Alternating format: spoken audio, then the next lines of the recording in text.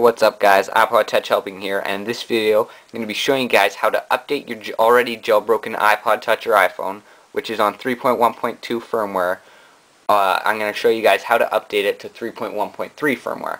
Alright, so now to do this, you guys will need Sn0wBreeze on your computer, and like I just said guys, you guys must already be jailbroken on your iPod Touch or iPhone on 3.1.2 firmware. So, to prove it to you guys that I'm jailbroken, as you can see I have a theme on there and I got Cydia right there, and I'm just going to open up settings here if I can find it, settings, and I'll just prove to you guys that I am on 3.1.2 right now. So there it is.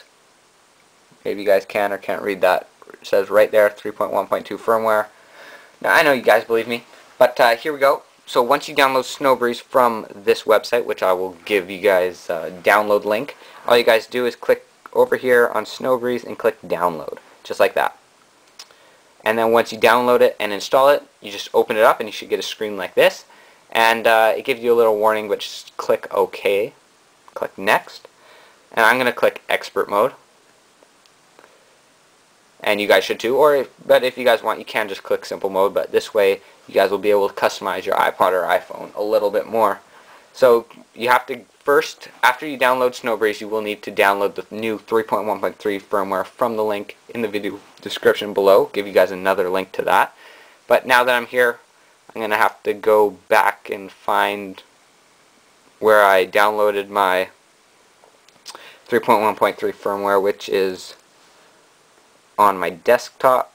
Just scroll down, 3.1.3 right here. That's my firmware. It'll just process it quickly, and then you should get a little pop-up saying whether or not it'll work with your iPhone or iPod Touch.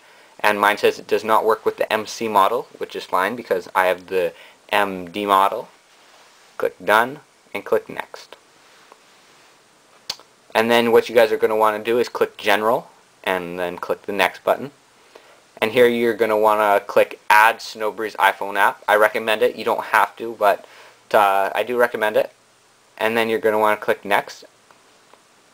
And I'm going to just download Cydia, but if you guys want, you can download Icy as well down below. And if you want, you can just download, or sorry, that's not Icy, that's Rock. So yeah, you can choose one of the two or both, and then you just click Next.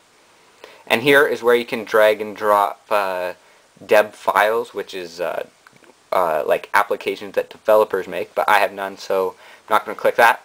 Now here, you can actually choose your boot logo and your recovery logo, but I like both of these logos, so I'm just going to keep it the same, and just click Next. And now I'm done. So now all I have to do is click Build IPSW, and it'll actually make the new 3.1.3 firmware with Cydia and all that custom stuff on it. But now this will not automatically update your iPod or iPhone, so you don't have to have it plugged in yet. And you're just going to click Next, and it's going to process it and extract the IPSW and create it and all that stuff.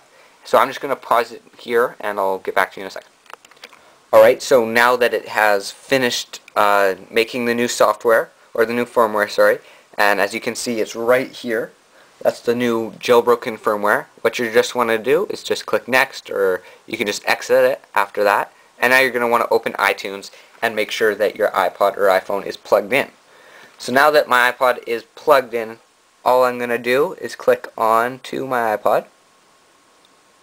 And right here, all I'm going to do is right here on the restore, I'm going to hold shift and left click. So hold the shift button and left click on restore.